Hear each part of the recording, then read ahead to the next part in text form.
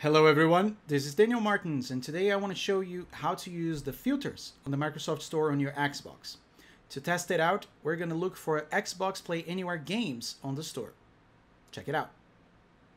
So first thing you want to do is to go to the Microsoft Store on your Xbox, and what I'm going to do here is I'm going to go to the game section and games home, and I will look for all the games, all the paid games. Let's go into top paid. And you will see on the upper right corner, there's a little X over there, show all. So I'm gonna click X on my controller and you will see all the top 8 games here. If you look on the upper right corner again, you will find the filter option with X. So I'm gonna hit X again and I will see all the options that I have for filtering, all the filtering capabilities in the store. So I can filter for capabilities, for genre, for ESRB, for the number of players.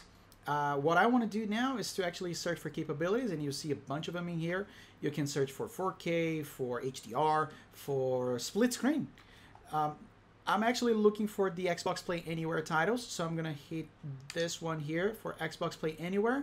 And let me get out of the filters and go back into the store search. So here you will see all the Xbox Play Anywhere titles. So if you purchase any of them on the Microsoft Store, you will be able to play them on your Xbox and on your PC. So you pay once and you can play anywhere, and your progress, your saves, they carry on.